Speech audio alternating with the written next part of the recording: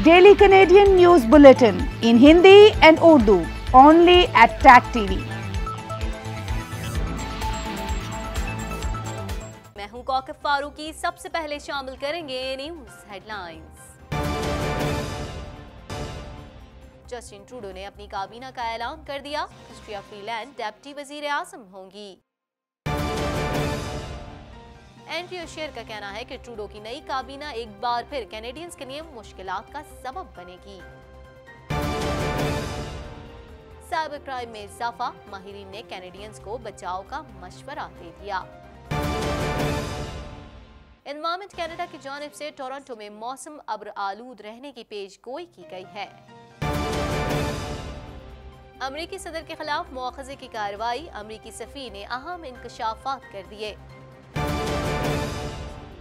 नई दिल्ली में फिजाई आलूदगी बरकरार, उत्तर प्रदेश हरियाणा के इलाकों में भी स्मोक छाई हुई है। अक़वाम मुत्तहिदा के सेक्रेटरी जनरल ने मकबूजा फ़लस्तीनी इलाके में इसराइली बस्तियों के बारे में वाशिंगटन के ऐलान पर अफसोस का इजहार किया है। हेडलाइंस आपने जानी, खबरों की तफसील शामिल करेंगे इस ब्रेक के बाद।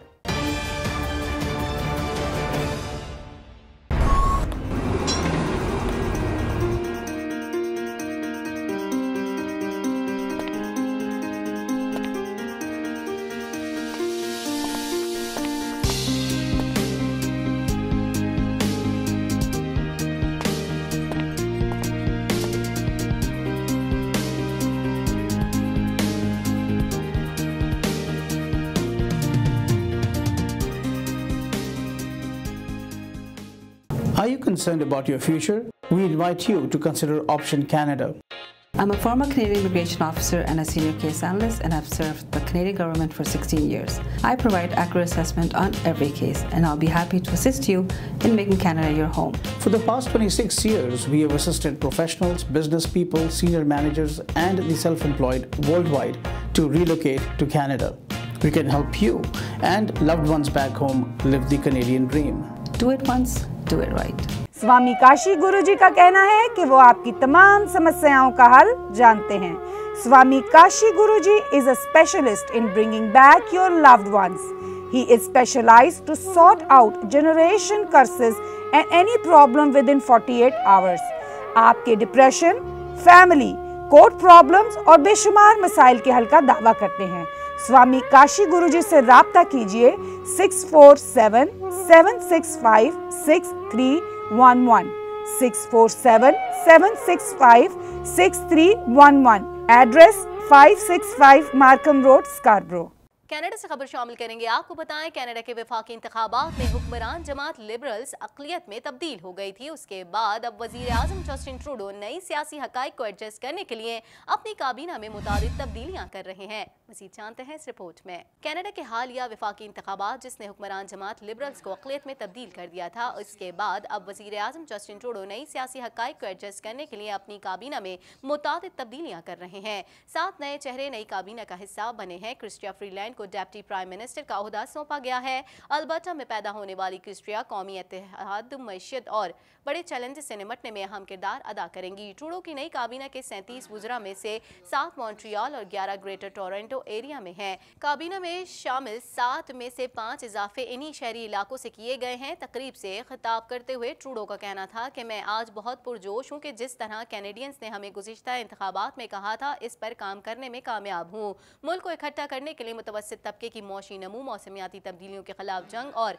कनाडा और उनकी बरादरियों को महफूज रखने के उमूर पर तवज्जो देंगे। कंजर्वेटिव रहनुमा एंड्रयू शेर ने कैनेडियन वजीर आज़म जस्टिन ट्रूडो की नई वफाकी काबीना पर तनकीद की है। उनका कहना है कि बहुत से एक जैसे चेहरों की मौजूदगी हुकूमत को अपनी पहली मुद्दत की गलतियों को दोहराने का बाइस बनेगी। मज़ीद जानते हैं इस रिपोर्ट में। कंजर्वेटिव रहनुमा एंड्रयू शेर ने कैनेडियन वजीर आज़म जस्टिन ट्रूडो की नई वफाकी काबीना पर तनकीद की है। उनका कहना है कि बहुत से एक जैसे चेहरों की मौजूदगी हुकूमत को अपनी पहली मुद्दत की गलतियों को दोहराने का बाइस बनेगी। उनका कहना था कि जिस तरह की काबीना तश्कील दी गई है, इससे लगता है कि ये गुज़िश्ता काबीना का ही वर्जन है, जिसने कैनेडियन की जिंदगी को मुश्किल बनाया, तवानाई के शोबों पर हमला किया और कौमी इत्तेहाद का बहरान पैदा किया। कंजर्वेटिव रहनुमा ने कहा कि ट्रूडो ने इंतखाबात से कुछ नहीं सीखा, जिसमें उनकी अक्सरियती हुकूमत अक़लियत में तब्दील हो गई। वाज़ेह रहे कि ट्रूडो ट्रूडो की काबीना जब तहलील हुई थी तो 35 मेंबरान पर मुश्तमिल थी, जबकि नई काबीना में मेंबरान की तादाद 37 हो गई है। दूसरी जानिब नई काबीना पर अलबत्ता के प्रीमियर जैसन खैनी का रद्द अमल कहीं ज्यादा मुस्बत था। उन्होंने ट्विटर पर काबीना के नए वज़रा को मुबारकबाद पेश की और कहा कि उन्हें उम्मीद है कि मुलाजमतें पैदा करने और मईशत को फरोग देने के लिए उनके साथ मिलकर काम करेंगे। माहिरीन ने खबरदार किया है कि आने वाला छुट्टियों का मौसम कैनेडियंस के लिए अब तक का सबसे खतरनाक और महंगा साबित हो सकता है। मज़ीद जानते हैं इस रिपोर्ट में। साइबर क्राइम में इजाफे के साथ ही कनाडा के शहरों को निशाना बनाया जा रहा है। माहिरीन ने खबरदार किया है कि आने वाला छुट्टियों का मौसम सार्फिन के लिए अब तक का सबसे खतरनाक और महंगा साबित हो सकता है। साइबर सिक्योरिटी फर्म मिकाफी की नई तहकीक के मुताबिक इस साल अब तक ऑनलाइन फ्रॉड में 33% कैनेडियन $500 या उससे ज्यादा का नुकसान उठा चुके हैं, जबकि 40% इजाफी ऑनलाइन फ्रॉड का इंकशाफ हुआ है। मिकाफी के माहिरीन ने मुतनब्बे किया है कि साइबर मुजरिमान अब पहले से ज्यादा माहिर बनते जा रहे हैं और उन एप्स को निशाना बनाते हैं जो हमारी जाती मालूमात को महफूज करते हैं, जिनमें क्रेडिट कार्ड्स का डाटा, बिलिंग की मालूमात और अकाउंट के पासवर्ड शामिल हैं, जबकि गिफ्ट कार्ड का लालच देकर सार्फिन को निशाना बनाया जाता है। माहिरीन की जानिब से इस किस्म के हमलों से बचने के लिए मुख्तलिफ अकाउंट पर एक जैसे पासवर्ड न बनाने का मशवरा दिया गया है, जबकि किसी भी ऑर्डर से पहले इस बात को यकीनी बनाएं कि वेबसाइट कानूनी है। माहिरीन की जानिब से कहा गया है कि किसी भी लिंक पर क्लिक करने से पहले उसे अच्छी तरह से चेक कर लें। कुछ बात कर लेते हैं। एनवायरमेंट कनाडा ने टोरंटो में मौसम अबरालूद रहने की पेशगोई की है। दर्जा हरारत -2 से -6 तक पहुंच सकता है। मजीद जानते हैं इस रिपोर्ट में। एनवायरमेंट कनाडा की जानिब से टोरंटो में मौसम अबरालूद रहने की पेशगोई की गई है। शाम के औकात में शहर में धुंध पड़ने का इम्कान जाहिर किया गया है, जबकि 15 किलोमीटर फी घंटे की रफ्तार से हवाएं चल सकती हैं। दर्जा हरारत -2 तक रहेगा, जो रात में -6 तक पहुंच सकता है। महकमे मौसमियात की जानिब से दोपहर के वक्त शहर में बारिश का इम्कान जाहिर किया जा रहा है, जबकि रात के वक्त दर्जा हरारत में इजाफे की पेशगोई की गई है। अमरीकी सदर के खिलाफ मुआखजे की कार्रवाई के हवाले से माहिरीन का कहना है कि इससे 2020 के सदारती इंतखाबात पर इंतहाई संगीन असरात मुरत्तब हो सकते हैं। मज़ीद जानेंगे इस रिपोर्ट में। यूरोपीय यूनियन में अमरीका के सफीर ने डोनाल्ड ट्रंप के मुआखजे की कार्रवाई की समाअत के दौरान बताया कि उन्होंने यूक्रेन से सदर से सियासी हरीफ के खिलाफ कार्रवाई के बदले व्हाइट हाउस में मुलाकात की मुआहदे की कोशिश डोनाल्ड ट्रंप के अहकामात के मुताबिक की थी।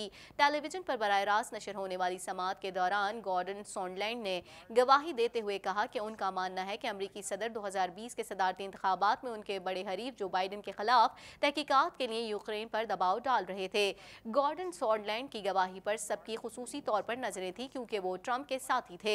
अमरीकी अवानी नुमाइंदगान की इंटेलिजेंस कमेटी के सामने अपना बयान रिकॉर्ड कराते हुए सॉन्डलैंड ने कहा कि हमने सदर के हुक्म पर अमल किया था। उनका कहना था कि उन्हें कभी इस बात का वाज़ेह जवाब नहीं मिला कि व्हाइट हाउस ने यूक्रेन के 39 करोड़ 10 लाख डॉलर की सिक्योरिटी इमदाद क्यों मुअत्तल की, जो रूसी हिमायत याफ्ता अलहदगी पसंदों के खिलाफ लड़ रहा है। ख्याल रहे कि डोनाल्ड ट्रंप पर इल्जाम है कि उन्होंने अपने डेमोक्रेट हरीफ और नायब सदर जो बाइडन को नुकसान पहुंचाने के लिए यूक्रेन के सदर से मदद तलब करके अपने हल्फ की खिलाफ वर्जी की।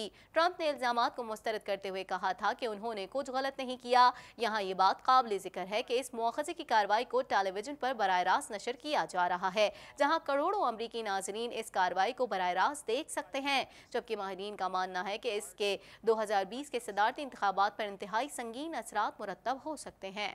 नई दिल्ली कई दिनों से बदतरीन फिजाई आलूदगी की लपेट में है। शहर का एयर क्वालिटी इंडेक्स 328 रिकॉर्ड किया गया है। मजीद अहवाल इस रिपोर्ट में। भारतीय दारुल हुकूमत नई दिल्ली में फिजाई आलूदगी बरकरार है। नई दिल्ली कई दिनों से बदतरीन फिजाई आलूदगी की लपेट में है। शहर का एयर क्वालिटी इंडेक्स 328 रिकॉर्ड किया गया, जबकि उत्तर प्रदेश हरियाणा के इलाकों में भी स्मोक छाई हुई है। माहिरीन मौसमियात के मुताबिक फसलों की बाकियात जलाने के वाकयात में इजाफे और हवाओं की रफ्तार कम होने से नई दिल्ली की फिजाई आलूदगी में मजीद इजाफा हो सकता है।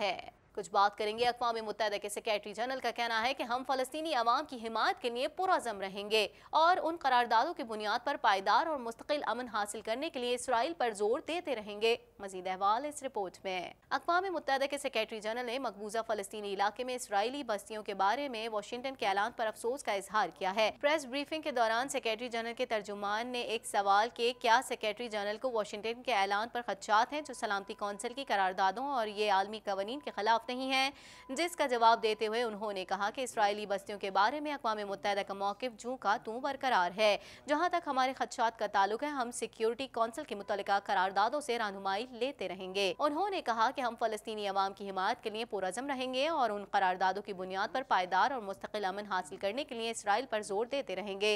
सिक्योरिटी कौंसिल की करारदाद 2334 बयान करती है कि इसराइल की तरफ से बस्तियां तामीर करना आलमी कवानीन की वाज़ेह खिलाफ वर्जी है और 2 रियासती हल इंसाफ के हुसूल और जामे अमन कायम करने के लिए बड़ी रुकावट है।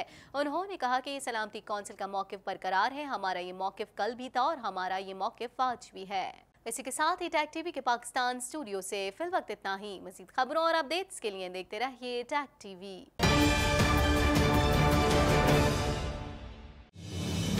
Daily Canadian News Bulletin in Hindi and Urdu only at Tag TV.